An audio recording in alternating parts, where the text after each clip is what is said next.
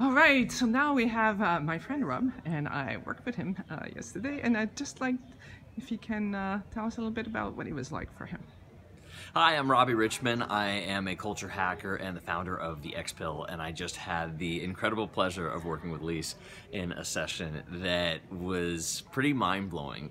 We got into my deeper beliefs through the body. She actually used this testing system that used my body as the barometer for what was blocked.